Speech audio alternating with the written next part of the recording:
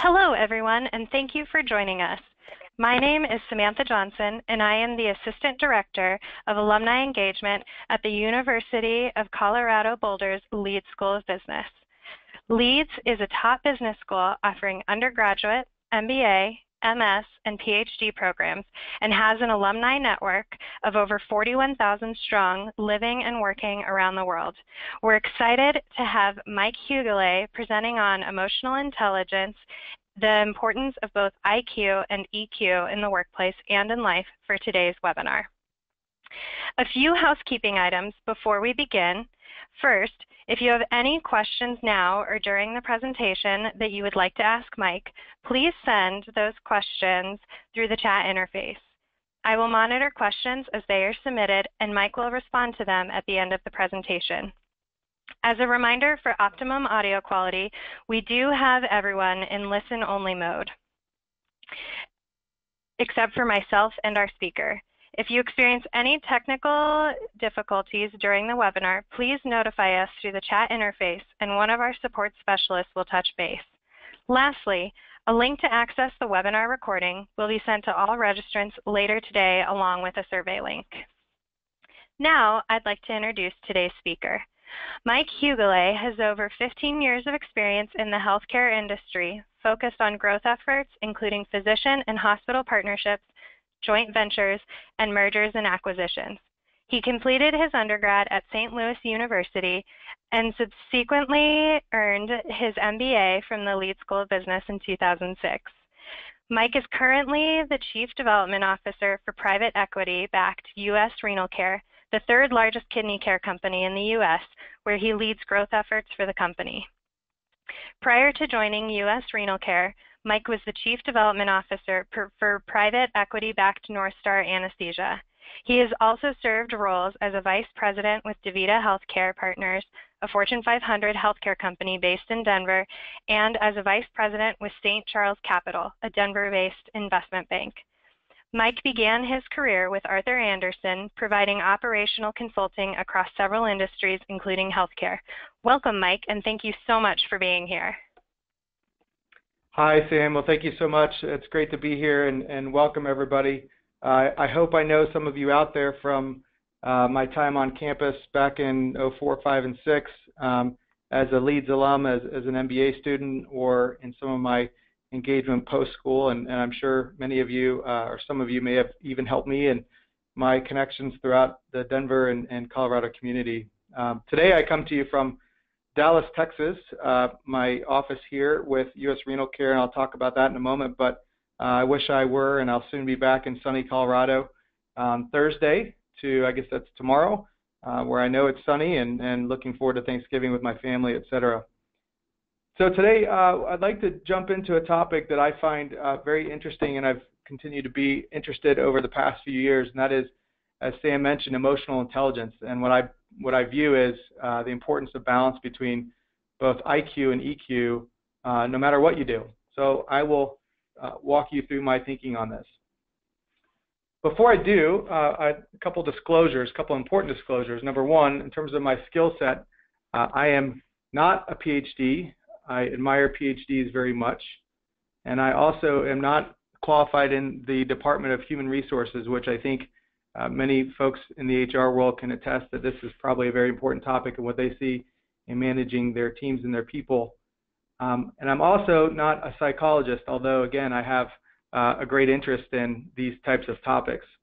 I'm going to talk about a couple of different, a couple different products out there that I'll talk about throughout this conversation, and I will disclose that I am not an investor, nor am I in any way affiliated, but I find there to be some pretty good tools out there if you're interested in learning more about EQ. The way I think about this is I have an interest in EQ as a business person, which I assume many of you are, both in how I work with others and how I seek to identify talent. But nonetheless, as Michelangelo said, I am a student of EQ. I am still learning this topic very much, and I, again, have a great deal of interest in the topic. So a little bit about me, and this will help ground you as I go through the next 20 slides or so. This is my family. This is a picture, actually, we're downtown in Larimer Square. right before going to see the Frozen. Many of you, excuse me, Frozen, the episode that came through town at the Performing Arts Center. But my family is important to me for a lot of reasons, not the least of which I learned from them a lot. I'm far from perfect as it relates to EQ, but the good thing is my kids don't know that yet. Only my wife does. We love the mountains. We love to mountain bike. We travel quite a bit, and so nonetheless love the state of Colorado. As many of you probably did, we carved pumpkins recently, and so that was fun. We're now gearing up for our Thanksgiving holiday and a Christmas holiday as well. As Sam mentioned, I was an MBA alum. I am an MBA alum, graduated in 2006. Loved my time on campus at CU Boulder. I still am close with a number of my classmates, but just really had an amazing experience at Leeds, and I'm so appreciative of what Leeds has done for me in terms of networking me into the Colorado community. I also, as Sam mentioned, graduated from SLU, and my focus has always been in finance and MIS. So lest you think that emotional intelligence can't be transcend to folks in the finance world, I'm here to tell you that it does. I very much believe it does. Hopefully I'll prove that today. And then a little bit more about my background, because again, I think it's important in the context. You may have thought that you were getting someone that has a psychology background and understands EQ, but as I said, I'm a student, but I have worked at a number of organizations that I think have taught me a bit about EQ and the importance of it. Arthur Andersen, for those of you that remember that when it was in its heyday before bad things happened, with a few bad apples, Arthur Andersen was a wonderful organization around mentoring, coaching, et cetera.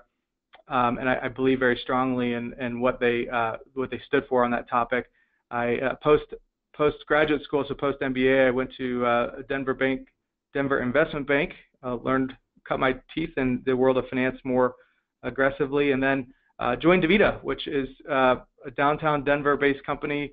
I admire DaVita greatly, and the career opportunity DaVita afforded me for about 5 years. But again, I think DaVita is a great example of what EQ is all about and how to really lead and manage focused on EQ. They would use a different term than EQ, but in the end of the day, it's the same thing. Spent a couple years with a former DaVita individual at an anesthesia company based in Dallas, but continued to live in Denver. And I just joined U.S. Renal Care. We're about a $1.2 billion dialysis company, much like DaVita. We participate or we compete in different markets, but we are focused on growth in this market, and it's something that, again, I do every day. I have a team that focuses on growth, and we continue to focus on growth and deals in the dialysis space. Let me take a moment. I'm interested in those of you on the phone understanding your functional area. I just put a few up here. So we're going to do a poll. Sam's going to open it up very, very briefly, and I'd just like to get a feel for participants on the line. Where would you put yourself in terms of your functional area? Accounting and finance, number 1. Number 2, consulting. Number 3, operations and administration. Number 4, sales and marketing, or 5, an other bucket. So Sam, can you lead us in a poll?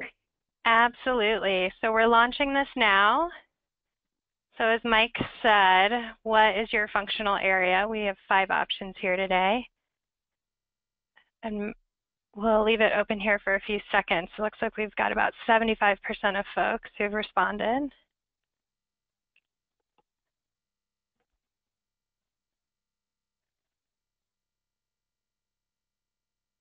Awesome. We'll give it about 10 more seconds here.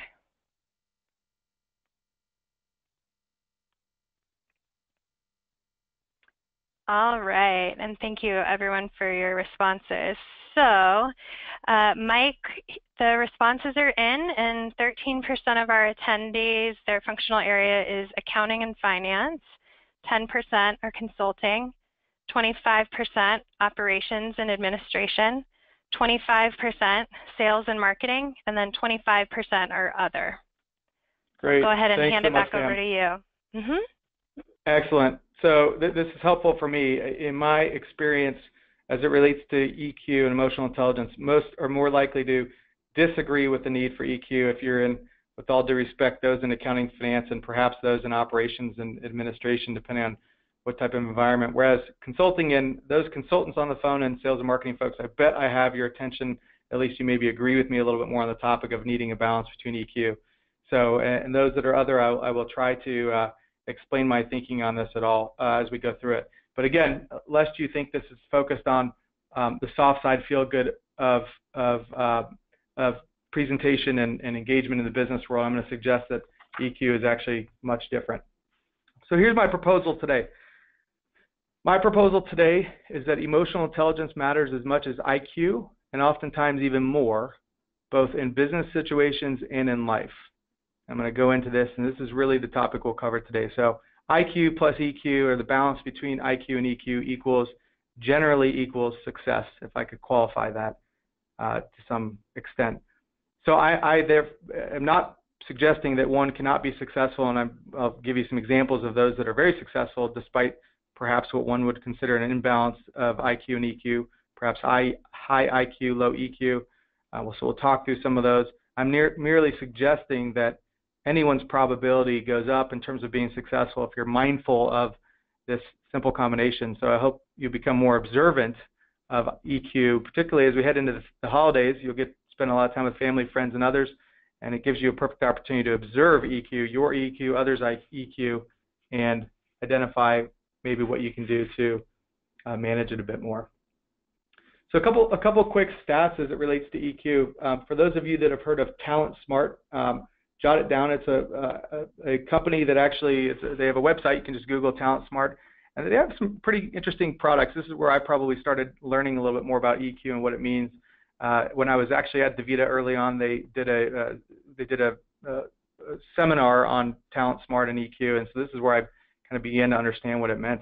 So a couple stats here that I think you can absolutely question to some extent, but nonetheless I think directs you toward. First one, 90% of top performers have high EQ. 90% of top performers have high EQ. Now, I actually buy this in my experience, or close to it. It's very difficult to measure EQ, as we'll talk about in a moment, but nonetheless, it feels to me like a lot of folks that are successful have a good balance of how they relate with others and their IQ.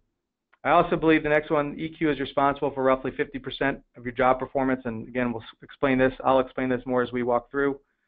And the third one, who knows? I don't know how they got this number, but it's interesting nonetheless. People with high EQ make $29,000 more annually than their low EQ counterparts. Again, I'm not subscribing to that necessarily, but I think it at least makes an interesting point from some folks who spend quite a bit more time focused on EQ than most of the rest of us. So let's talk about how you define, or how one defines, IQ and EQ. And I pulled this straight from our favorite source these days, Wikipedia, if you trust that. IQ, I think we all know what IQ is, but it's a number representing a person's reasoning ability measured using problem-solving tests as compared to the statistical norm or average for their age, taken as 100. So when you think of someone with high IQ, you think cerebral, brilliant, successful. Many examples where we think of high IQ equals success. Einstein, our CU professors, our CEOs, leaders in the world, et cetera, et cetera. Again, something we're all very familiar with, the notion of IQ. The definition of EQ, a little bit tougher to, I guess, substantiate or quantify in any way, but EQ, or as some would call it EI, emotional intelligence, the capacity to be aware of, to control and to express one's emotions, and to handle interpersonal relationships judiciously and empathetically. In my mind, the words judiciously and empathetically are most critical to that, because it's not suggesting that one needs to be emotional, but it's how you handle those relationships. And the EQ, as I mentioned, is very difficult to measure. And IQ has been around, I think, since the early 1900s. We've been officially measuring IQ, and it even goes back to the 1800s. Whereas EQ, on the other hand, we began talking about it in the late 1900s, and there's certainly no systematic way of measuring EQ. In many ways, it's very, very subjective. So what do you think about when you hear the term EQ, or emotional intelligence? What comes to mind? A couple things that I think of immediately are social awareness, someone that is kind or empathetic, as defined before, someone who's calm, someone who's personable. I'm sure you have others that may come to mind. There's also what I would say is a couple words that perhaps have a mediocre connotation, the word emotional or the word sensitive. can sometimes have perhaps a demeaning connotation in terms of how someone acts. But as I said earlier, I think really emotional insensitivity that one has is all focused on how well they manage it or how they manage it in the workplace and what they do. And then there's certainly some negative connotations that I'm sure some of you out there may have thought of: weak, manipulative, and the concept of being weak I would really challenge, because I think someone with high EQ really has the ability to know other folks. But there is some literature out there that suggests that folks with high EQ and maybe an imbalance where too much EQ can actually turn folks to be a bit manipulative. And if you really think about it, the idea of emotional intelligence is observing and managing behaviors and emotions, and maybe some might take advantage of that. So definitely something to be focused and observant of.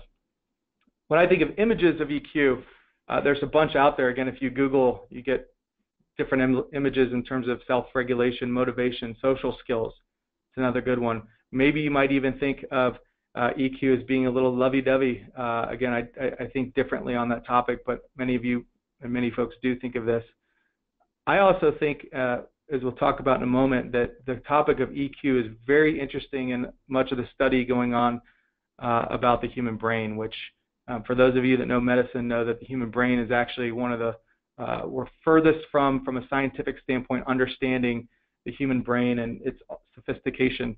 And if you're in healthcare, one of the things you no doubt know or are learning is that the behavioral health space is becoming a very interesting space, and it has been actually for quite some time. There was some legislation passed back in 2006 that focused on behavioral health and actually insurers reimbursing or paying for mental health challenges or behavioral health. There's various types of behavioral health, whether it's depression related, whether it's eating disorder related, et cetera. And it's a very, very serious epidemic in our world today and costing the healthcare system a lot of money, not to mention the people and the impact that it has in their lives. But my key point here is that there is a science also behind EQ, and it's fascinating in my mind, and I think so much more being done on this. You see here my web version of the brain, and I won't try to educate you here because I have no science aptitude, but it all focuses, as you read about EQ, on the limbic system, which includes the amygdala, which is the part of the limbic system that the arrow is pointing to. It also includes the hippocampus, the thalamus, the hypothalamus, the basal ganglia. The amygdala is an emotional center of the brain, while the hypothalamus or hippocampus, plays an essential role in the formation of new memories about past experiences. So you may have noticed that I had to read some of that because my lack of scientific knowledge, but my curiousness has led me to, what does this really mean? Is there really something more behind EQ? And sure enough, there absolutely is. Again, quite a bit of science behind this. If you do some research, there's a neuroscientist. His name is Dr. Antonio Damasio. He is originally started overseas, but I believe he's now with USC, and he was at the head of neurology for the University of Iowa hospitals. But one of the books that I've read, and I would certainly recommend if you have interest in learning more about emotional intelligence, this is a bit of a lengthy book, and there's some science into it, but this book by Daniel Goleman was titled Emotional Intelligence. And one of the things he talked about was Dr. Damasio's studies. And Dr. Damasio studied and focused on the limbic system. And one of the studies that this book talks about discusses his studies as studies of patients with damage to the prefrontal amygdala circuit, which then impacted decision making, which he noticed to be or documented to be terribly flawed, but with no deterioration at all in IQ or cognitive ability. So folks were still clearly smart and had all the IQ, the aptitude, et cetera, but their decision making in his observation became very flawed. And they also had reduced triggers to emotional reactions. So different things would happen, and they would their emotional or their reactions to those situations were quite reduced from what would have been expected from an emotional perspective. And so he concludes that this led to disastrous choices in business and their personal lives. And again, as I said, this isn't, whereas I believe this is scientific, it's not the most cutting-edge scientific evidence you've ever seen in your life. Why? Because as I stated earlier, EQ is still such an early part of scientific review, and really the brain itself is such, we're in early stages of really understanding the details of how the brain affects what we do every day. Let's talk about some of the recent LEADS webinars, and I bring this up because I was sat on a few of these recently. The most recent one, I think it was last week, Tom Gimbel on leadership. I thought he did a great job. I think he had someone asking him questions, and it was very interesting to hear his perspective. Obviously, a bright, successful CEO, and someone who expects people to get stuff done, expects a lot of folks. I think during part of his conversation, he even talked about, work hours, and talked about he looks for talent, folks that have good balance, that don't necessarily need to clock in, clock out from 9 to 5, 9 to 4, but really want to have a good balance in their lives. The second one on the list, emotional fluency, I actually sat on this. This is probably, a couple months ago, I think now, Ms. Carol Ross. I found this to be very fascinating. Emotional fluency, I would describe, and she's much more versed on this than I am, of course, but Carol walked through the tiers of emotion being expansive, transitional, imprisoning, and constricting. And whereas I think if I had the chance to work with her, talk with Carol, I'd be interested in learning more about her thinking on this and where EQ sets into this, because I do think there's a difference in emotional fluency and then emotional intelligence. But nonetheless, very interesting. Even job searching, the webinar that was done about a month ago, in my mind, job searching, getting things done, all these topics ultimately lead to or have engagement with people's focus on emotional intelligence. In other words, you have to have some level of emotional intelligence to be successful, I believe, in many of these areas. Let's talk about examples of EQ. And this is one of my favorites, Mr. Homer Simpson. I guess you could probably, we could all have a debate on how successful he's been. Perhaps at home he's perceived to be a bit less successful, but in the ratings on TV over time, he's been very, very successful. But I think you get the point. Homer Simpson is, you probably also argue that he doesn't have the highest IQ, I suppose. But Homer Simpson does not come across as an individual with successful or great EQ, whereas Yoda, I would say, has a tremendous balance between IQ and EQ. He's known for his wisdom, of course, and his emotional relationship with Luke Skywalker and many others in Star Wars. For those of you that enjoy Yoda, he's one of my favorites, and I believe is a great example of someone with high EQ. Let's talk about society a bit more in our society. EQ has serious implications in our society. We read about it, heck, every day now with social media, and I'm sure many of you are thinking of examples. I'm going to try to think of a few examples that have surfaced in at least my world, my life recently. And one that comes to mind that I love and reflect on is, gentlemen, this is Congressman John Lewis. This is his book, Walking with the Wind, a book that he wrote, many years ago at this point. But it's all focused on the civil rights movement and his involvement in the civil rights movement, along with Dr. Martin Luther King Jr. And the reason why I bring this up as it relates to EQ, in my view, as I've read his book and what he went through in Nashville and Selma, et cetera, for someone to pursue civil rights movement with the intensity that Congressman John Lewis did for many, many years, I believe you have to have such vision, such emotional intelligence to understand those that are going to believe in you, follow you. How do you engage those people in ways that help all of these people reach their dreams during a very, very difficult time in our U.S. past? And then I'll counter that example with perhaps the infamous Mike Ditka. And for those of you that are Bears fans, I'm sorry, I'll pick on Mike for just a moment. I like Mike, and actually to be a football coach and to be as successful as he was, I would actually argue you have to have quite a bit of EQ, quite a bit of emotional intelligence. Why? Because you have to be able to relate to your players regardless of their background, socioeconomically, et cetera. You've got to be able to connect with folks in a way and help lead them. But I will say that he made a remark in recent news that I think would at least appear to say, boy, did he have a lapse in emotional intelligence, or did he misstate something? And he got quite beat up for it, but I'll repeat it now. It's Mike Ditka said just a few weeks ago, with all this is particularly as it relates to the NFL and all the media we're seeing as it relates to racial inequality, which is something that is very important in what we're living through right now. Mike Ditka says, there has been no oppression in the last 100 years that I know of. He's referring, of course, to the United States. There has been no oppression in the last 100 years that I know of. Now, a clearly debatable topic, perhaps to some, but nonetheless, probably not the brightest thing to say in the midst of all that we're going through, and I would say is an example, or at least a questionable example, of how well EQ is demonstrated there. Give you a couple more examples. This is Reese Witherspoon.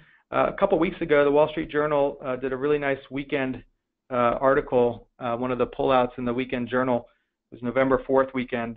Reese is focused on female inequality and really focused on the female roles in Hollywood. And this is more as a director and perhaps engaging in production of movies. And I found the article to be quite fascinating as I was preparing for this discussion, just 2 weeks ago. It was just nice to read something that it's so powerful to see what folks, again, much like what John Lewis went through in the civil rights period that we went through many years ago. I think Reese is going through much regarding gender inequality, or at least conversations that we need to be having across the globe as it relates to gender. And I appreciate that I believe she has high EQ focused on making progress in something that is otherwise very difficult. And then I just can't not put this up, regardless of your political perspective, and I mean regardless of, there has to be some question of EQ. Now, what does this tell us, though? Well, this would probably fly a bit in the face of what I'm suggesting, which EQ, high EQ and IQ balanced has a tendency to lead to success. But it's obviously also saying that, boy, you can still be successful even if you have perhaps question mark around the level of EQ that you possess. With all due respect to our president, again, just lends itself to discussion nonetheless. So let's get out of the celebrity and political landscape and talk a little bit more about at least what I've seen in my workplace and the places I've been and probably what you see as well. These are, Dr. Gray here is an example, but if you really think about physicians or caregivers, and again, and I'm in the line of business and healthcare, bedside manner massively matters, and you hear that talked about quite a bit with docs in particular. Say, how's the bedside manner? Well, how do you quantify bedside manner? You can't, but you can look at their clinical outcomes, so you can quantify much of their IQ and how their performance is clinically. But I also believe that, you think of this as a consumer. When you go to the doctor or you're working with a caregiver that's helping you or your family member with care needs, EQ is important. Why? Because you need to be able to communicate with them about your care needs. You need to understand, particularly if it's a stressful part of healthcare, what the outcomes are, what the situation looks like. If I'm, on the other hand, if I'm knocked out and if I need brain surgery, yeah, I may care a little bit less about EQ and focus on who's the best brain surgeon. So again, there's a balance here. For those of you that are involved in negotiation, boy, if you read negotiation books, some of which I've read, a lot of this comes down. They won't call it EQ as much, but a lot of this comes down to understanding the person on the other side of the table, what interests them, what emotions do they have around a particular deal, and what is important to them in terms of getting to the finish line. Some of you in the sales and marketing world, I would say that, in some ways we're always selling. You've heard that line before, whether you're pitching an internal project, et cetera, inside your company. But nonetheless, sales and marketing folks need to really read their audience and adapt to the different needs and desires of the people they're trying to work with. And then teamwork is a no-brainer, right? You've got to have those I think that are best on teams are those that can work well with others, have good EQ. And even in analytics, again, this is my skill set more on the finance side of the world and what I do today. I spend time working on discounted cash flows and different valuation tools, et cetera, both from my background and what I do now at US Renal Care. And I think analytics, in order to really demonstrate it or portray those in something that can be meaningfully acted upon, you should have a good EQ focus in order to in order to convey the analytics to other folks. Let's talk about at home with family and friends. I'm going to play a video here in just a moment, and I assume since everyone's on a webinar, this won't cause any problems with sound, but I'm going to play just a short video that I think is A, hilarious, and B, gets to the heart of emotional intelligence as it relates to listening and communicating and understanding others. I also say playing nice in the sandbox. If you have kids, you know, and even as adults, adults play nice in the sandbox when they have good EQ and they care about other people and understand what their needs are. But take a look at this video, and if you have to look at it, if you have to watch it later as well, it's called "It's Not About the Nail." And what you can do is go find this on YouTube, and it is very interesting as it relates to EQ.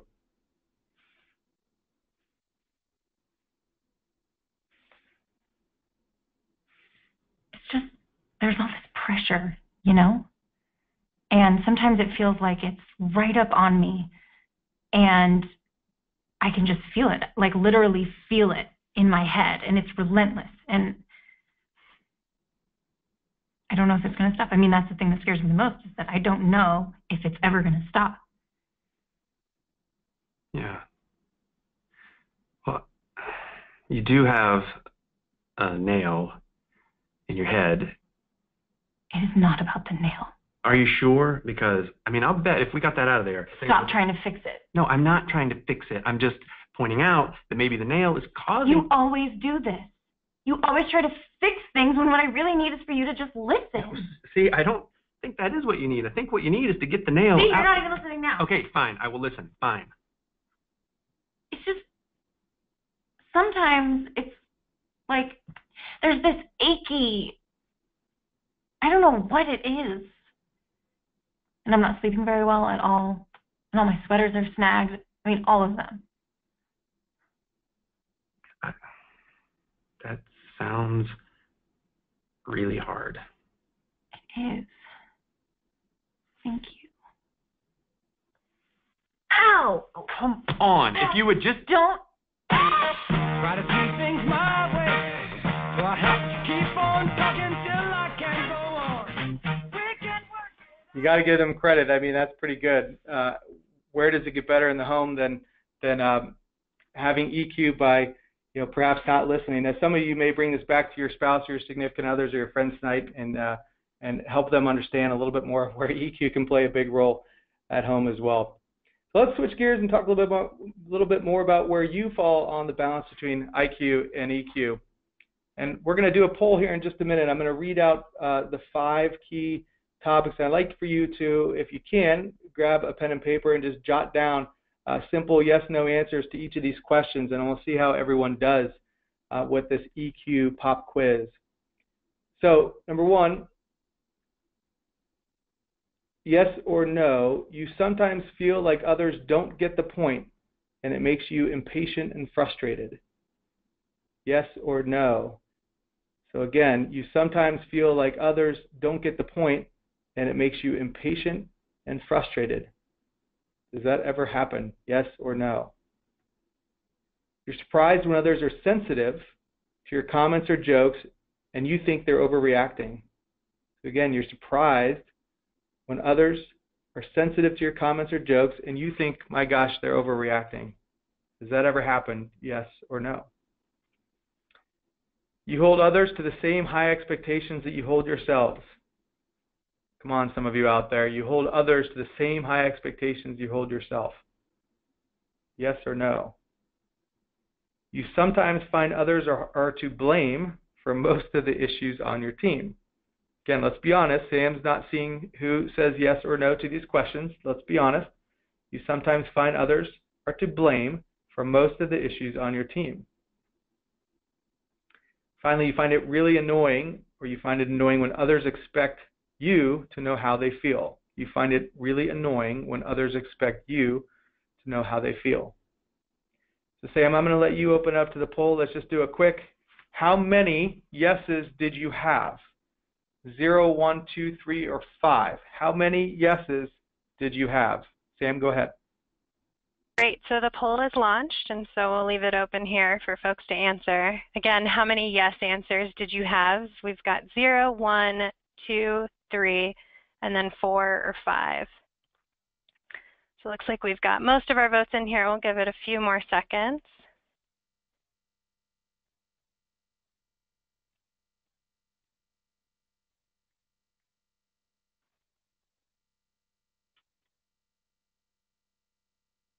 All right, and responses are in. So we'll go ahead and close the poll and share the results here. So Mike, we have 0% with 0 yeses, 30% with 1 yes, 33% with 2 yeses, 25% with 3 yeses, and then 13% with 4 or 5 yeses. I'll go ahead and hand it back over to you here. Great, thanks, Sam. All right, so I'm very happy, given this is the first time I've actually done this poll, that no one said they had 0. So thank you all for being somewhat honest. Wow, there's the way I think about this is, if anyone, for those of you with a 1, we need you to help run the next webinar on EQ. Your EQ is very, perhaps you could even argue is a bit low if maybe some of these you're not acknowledging, and I'm just teasing, of course. I think many of these, you know, if you have 2 or 3, good balance, 4 or 5, thank you for being honest. It's probably the reality of where most of us fall. And, you know, at the end of the day, it really comes down to, and there's many other questions like this that can help you identify what's your EQ look like. And I'll give you a few examples, because I think there actually are some good examples if you're interested in learning a little bit more out there. Talent Smart, as I mentioned, actually has a test. And Talent Smart does something called a 360. I would highly encourage this is something I learned at DaVita that I think does a tremendous job of 360 feedback. 360 feedback. 360-degree feedback is focused on getting feedback from all your team. People often go to their boss and want feedback, but what about the people that report to you or your peers? Are you getting feedback from them? So Talent Smart does a pretty nice job of that. There's a test out there. I'm actually not familiar with it specifically. Haven't looked into it, but Meir Solovey is the name of the folks that actually, I think, created the term EQ back in the 1990s or so. And they have an emotional intelligence test. If you Google it, MSCEIT, there is an interesting set of materials out there that I think is at least interesting to understand. They have it broken into different area scores and branch scores, et cetera. And again, if you do some Googling on this, you'll be shocked how involved Harvard Business Review, Harvard Business School has some information on this as well. There's quite a bit of stuff out there where you can even quiz yourself. You know, do you lead with emotional intelligence, for example? And again, I think it's fascinating to learn a little bit more about. By the way, the questions, I'm going to go back for a moment. I should have stated the questions that I used were not my questions. They were actually from a Harvard Business Review study or article that I found online by someone named Muriel Wilkins. So again, not something that these are not my questions, but I thought interesting to use on this discussion today. So as I start to kind of wrap, what I want to do is talk a little bit about what you can do to balance your IQ and EQ. And again, you know, in my mind, EQ is so important to have regardless of what you do, what your career is. It doesn't have to be in sales and marketing. As I said, someone like me with a finance background, I think it's critical to have. But you won't be surprised when I say that in my mind, the most important thing to have, and this kind of goes back to the funny video we watched, is the ability to listen and hear and observe what's going on. What is your awareness? And I talk about this a lot. I talk about it at home. I talk with my kids. What is your awareness to kind of what's going on around you? I certainly am not going to sit here and pretend like I have excellent EQ, because I screw up all the time with my EQ, and I recognize it, though. I have awareness when I do, and I think that's the most important thing I would encourage all of you to be mindful of. Of course, walk a mile in someone else's shoes. I think this is the best way to describe EQ in many ways. Get a feel for what others might experience. And I'm reading the John Lewis book right now, nearly finishing it up. Boy, I often think, what would it have been like to walk a mile in John Lewis's shoes, or other folks that he worked with when he was 20, 21, 22 years old in Nashville, doing the freedom marches and being violently opposed, whereas they expressed no violence. What would it have been like to walk a mile in their shoes? And I also encourage you, as I mentioned earlier, there's a couple good books out there. This Emotional Intelligence 2.0, I actually received a book, again, at DaVita several years ago. They did a seminar on this, and this is an interesting book. It's actually an easy read, the way they break it up. It's not a boring conversation about EQ. It's not overly touchy-feely. It's more, hey, what goes on with EQ, and why is it so important in the workplace and what you do in terms of leadership and managing your team? I also think that setting goals. I'm a big believer in setting action items and goals and what I do at work, but also how to hold myself accountable. One of the things I did is I used a software program called OneNote, and I kind of just as I fly a lot for work. So one of the things I was doing is looking at what are my relationships like at home with my colleagues, with my peers or friends, and what about with my enemies too, and what can I do to be observant of those?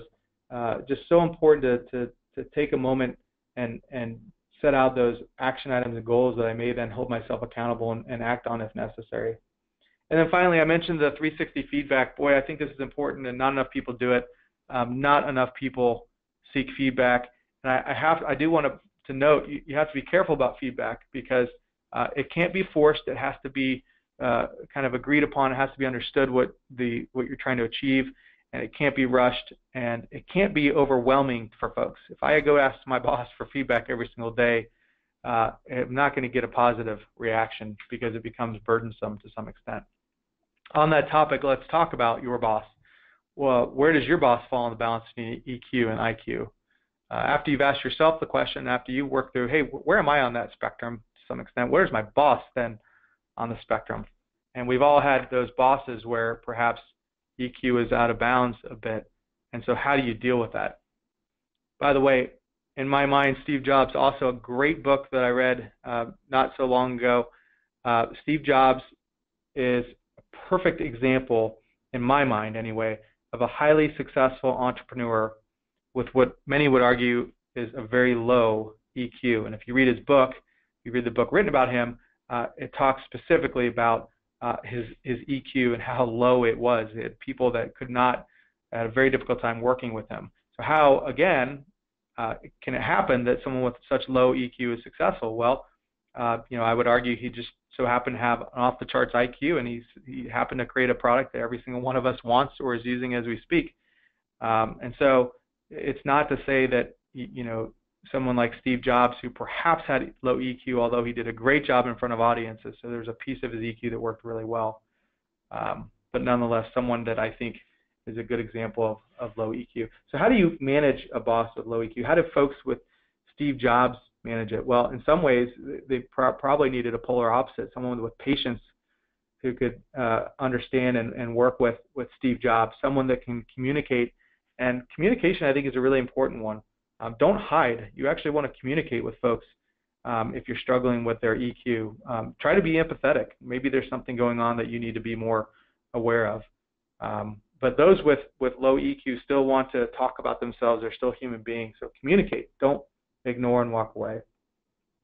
Believe in follow up on action items. Follow up on, hey, I heard you say this. Is this, is this how I should follow up on that? Is this what would be most effective to get something done? Certainly seek clarity. Again, I would caution you don't want to annoy someone in terms of follow-up and clarity, but it's important to understand what their expectations are, and sometimes it's good to seek that feedback and that clarity before making any assumptions. And finally, of course, if you can't, if the prior suggestions don't work, just kill them with kindness. Kill them with kindness. So my suggestion to you with that short overview is, what if EQ, what if emotional intelligence matters as much or even more than IQ in both business situations and in life? So it's very difficult to quantify what EQ is and how it's measured, et cetera. But what if you focused a little bit more on your EQ this Thanksgiving and this holiday season, and looked a little bit more at your work relationships, your colleagues, et cetera, and asked questions about your EQ and looked at others' EQ and assessed, boy, are the successful people generally those with a balance between IQ and EQ? My bet is you're going to find that generally it's true. Generally it's true that IQ plus EQ and a good balance there equals success. So with that, I will end this and open it up for any questions that folks have. And of course, go Buffs. Great. Thank you so much, Mike. And as a reminder, you can submit your questions for Mike through the chat interface. So Mike, I wanted to go back to the topic of negotiation that you discussed and bringing emotional intelligence into these conversations. What recommendations or tips do you have on bringing emotional intelligence into conversations around that involve negotiation? Yeah, Sam, good question. So, you know, I think negotiations, there's actually, as many of you know, there's some tremendously good courses on negotiation. I think, boy, when I got my MBA back 10 years ago, if I'm not mistaken, there was good course topics on negotiation. Certainly organizational behavior, which, you know, is a different topic than negotiation, but nonetheless centered around perhaps EQ.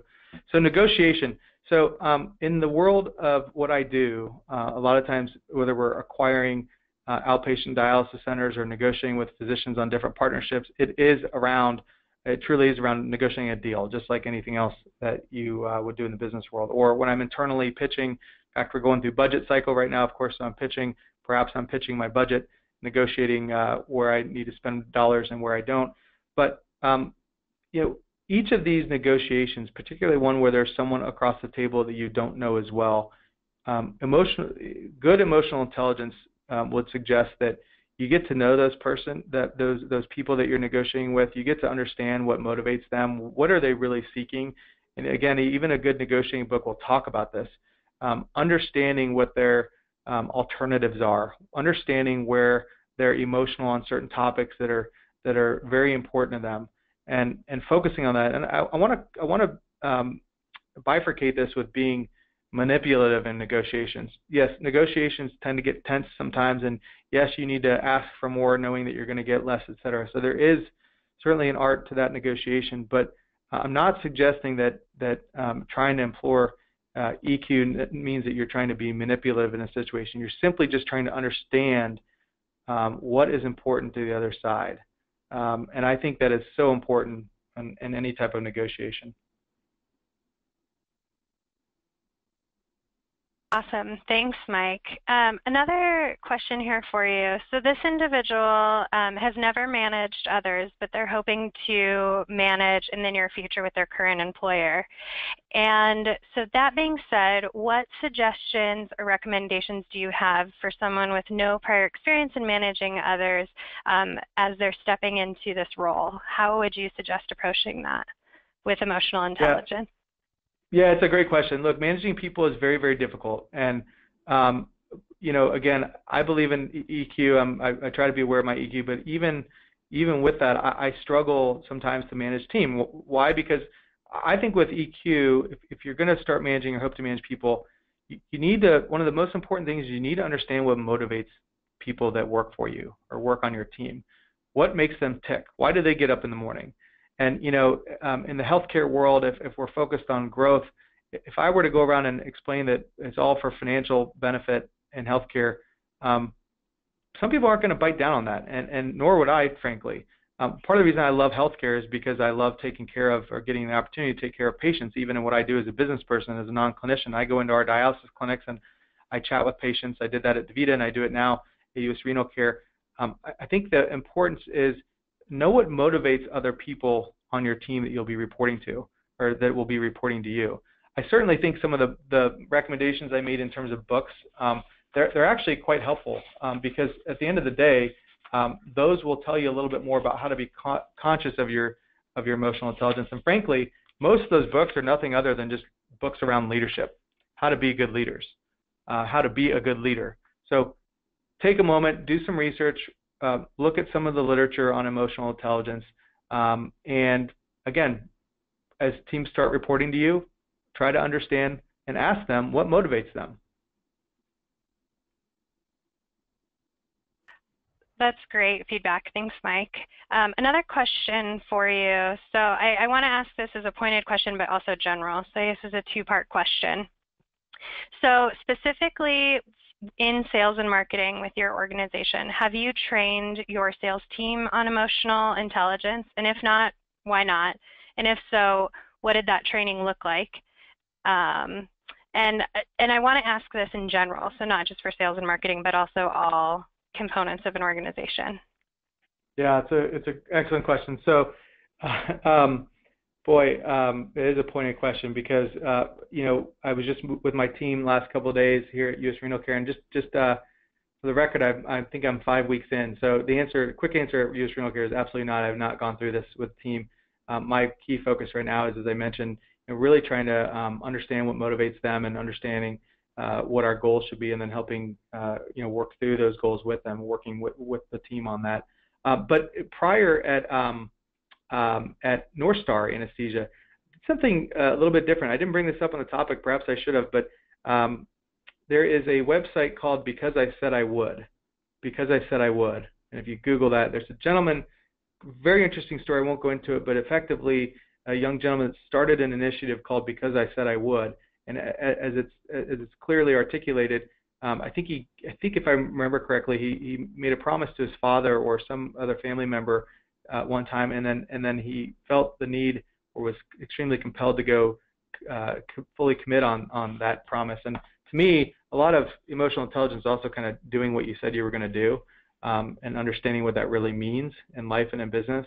And so I did do some work with Because I Said I Would with my team. And I didn't necessarily call it EQ training. What I'd like to do, frankly, is in terms of your question, or what did it look like? There are seminars and actually this is where I mentioned early on the discussion, in my disclosure, I was not an HR individual, although I believe in close partnership with my HR team, because they're actually, a lot of HR people are really good at this stuff, and they can help lead a team around EQ. They can help manage through that. So if I did, and when I do a training that's a little bit more EQ focused, kind of in the talent smart way, I will probably leverage my HR team to help lead that versus me leading it, but I will be obviously a key part of that. And part of that too is just a reminder that I'm a student, right? I'm not an expert at EQ, so it's hard for me to teach it if I'm still learning. I hope that's helpful, Sam. Yeah, that is. Thank you. Another question for you. So do you have a daily exercise, or do you have anything that you regularly do to keep focused on emotional intelligence throughout the day? Is there anything specific you're doing? Yeah, that is an awesome question. I wish I could say I had a daily, and it's actually a great point. I'm going to take a note to myself. So I am a big believer in exercise. To number one, I'm in my 40s now, so I'm becoming an old man, and I'm adding lbs to my midsection. So I really do focus on exercising so I can keep up with my kids on the slopes or hiking. But I think that I actually care more about my workouts and my exercises because of the endorphin release that we all, again, as we're learning about the human brain, for me it's pretty meaningful. And it allows me to have that greater awareness, a greater interaction with folks on my team and other people I work with, or heck, at home as well. So yes, I think exercise is a part of my routine, and I think it's a critical one. Boy, the day-to-day other, I actually think that this is a great suggestion for me. There is probably something that we can all do that helps remind us, whether it's, you have something on your desk that you don't want your boss to necessarily come by and see this big EQ sign over your door, and gosh, that person is weird, right? Because EQ is still one of those, it's not necessarily as socially acceptable perhaps as IQ, and so you have to be careful about that. But maybe there's something on your desk, or maybe there's something at home, or wake up in the morning that just reminds you that, hey, picture of walking a mile in someone else's shoes, or trying to be mindful of what the other person may be experiencing, or trying to pause and listen a little bit longer. Those things that you hear every day, I think, are critical to EQ, and find reminders. I will, too, myself, find a better reminder to do that every day. Great. Thanks for those suggestions, Mike. Another question for you. You've offered such great resources throughout this presentation, so thank you. I personally have so many follow-ups of notes written down of different resources I want to follow up on. But do you have are there any other influencers in the emotional intelligence space that you follow? For instance, like Tony Robbins? You know, I don't. But, well, actually, you know, TED Talk, there's a gentleman named, I'll have to get the name, and I can give it to you, and you can send it out to there's TED Talk does, there's a gentleman that did a TED Talk on why, and I wish I could go into more. I think he was either Australian or British guy, but he went into the why does one do what they do? What motivates people kind of thinking? Simon Sinek is his name. Simon Sinek did a TED Talk years ago now, and I've actually followed Simon a little bit because actually I think I even have a LinkedIn post from him. I think he is, I don't know that he's ever used the word EQ. Maybe he has, maybe he hasn't. But again, it's a slightly different genre. But Simon does a really good presentation on the why of doing something. So I think you used the Wright brothers. You know, if you know about the Wright brothers, when they built the plane, they didn't do it for money, whereas there's nothing wrong with doing it for capitalistic reasons. The Wright brothers actually did it because they were really motivated to change the world, and they had this passion around aircraft flight, et cetera. It's just, you know, David McCullough wrote a fascinating book on the Wright brothers.